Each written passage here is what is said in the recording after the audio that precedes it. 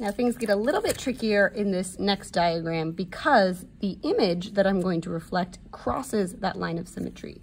The exact same process is going to happen. However, my image that I draw in the end, the one that I'm going to draw in with pencil, the image itself, not the pre-image, will also then in some way have to cross that line of symmetry and then might also intersect my pre-image. So it might look a little bit trickier. So let's draw it out.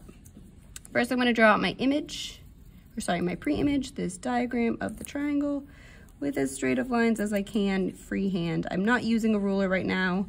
I'm just doing my best because, as you remember, the tracing paper isn't the exact thing that ends up. That just helps give us our outline.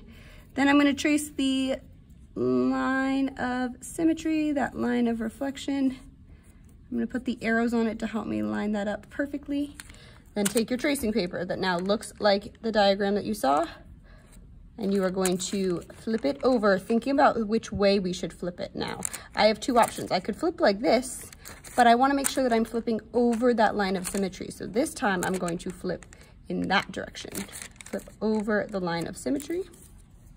And now when I place that line back down, I'm going to retrace the triangle.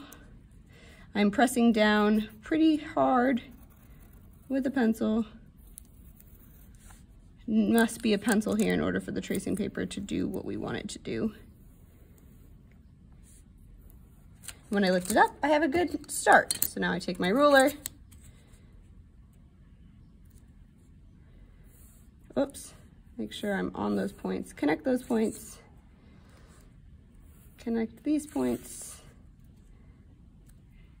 And connect these points. Then going back to my paper to help me out, A should be up at the top, B is on the left, and C is on the right. So I've got A prime up at the top, B prime on the left, and C prime on the right. There we go.